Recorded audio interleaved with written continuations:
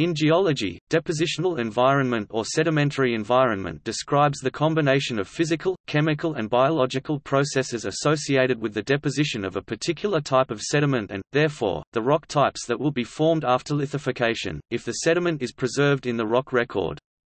In most cases the environments associated with particular rock types or associations of rock types can be matched to existing analogues. However, the further back in geological time sediments were deposited, the more likely that direct modern analogues are not available, e.g. banded iron formations.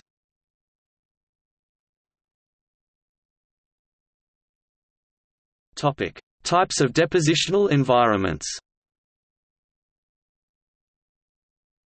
Continental, alluvial, aeolian – processes due to wind activity, fluvial, lacustrine transitional, deltaic – silt deposition landform at the mouth of a river, tidal, lagoonal – a shallow body of water separated from a larger body of water by barrier islands or reefs, beach – area of loose particles at the edge of the sea or other body of water, lake – a body of relatively still water, in a basin surrounded by land. Marine, shallow water marine environment, upper shoreface – the portion of the seafloor that is shallow enough to be agitated by everyday wave action, lower shoreface – the portion of the seafloor, and the sedimentary depositional environment, that lies below the everyday wave base, deep water marine environment – flat area on the deep ocean floor, reef – a bar of rock, sand, coral or similar material, lying beneath the surface of water. Others,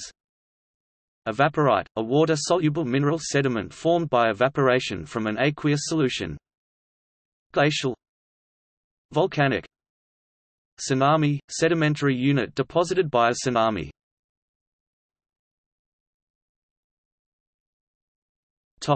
Recognition of depositional environments in ancient sediments.